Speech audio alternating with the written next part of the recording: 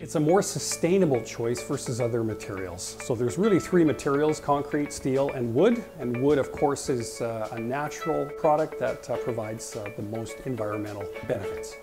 We're excited to see mass timber come into the market because it enables us to use a timber product in a market that is more prevalent to the other two structural materials. With the upcoming 2015 National Building Code, you're going to see more mass timber projects utilized in upcoming development projects. Virtuoso is a 6-story building here in UBC, and it features Cross Laminated Timber, very innovative new structural wood system.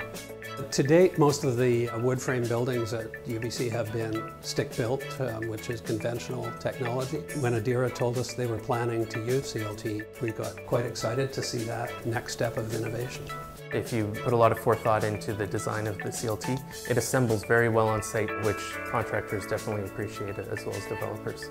CLT over stick frame gives it more of a solid feel, as it's a solid mass panel of wood. It allows the possibility of taking buildings higher than what's been conventionally done with stick frame. The fact that it is lighter, the fact that you don't need shoring, it certainly, again, lightens up the foundation.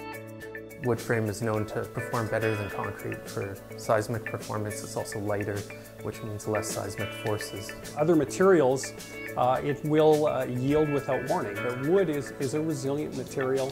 It will displace, but it will come back to its original location. And therefore, that's something that's very, very advantageous when it comes to mass timber structures.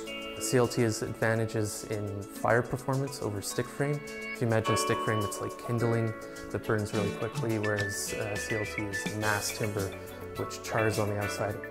So what it does is it provides a char on the outside of the material, insulating the structural material underneath, so it lasts certainly much longer in a fire. So we're using SPF material from our province right here in BC. The fact that it is homegrown, it is a product that we're able to use on a very competitive construction basis. It accelerates the construction schedule.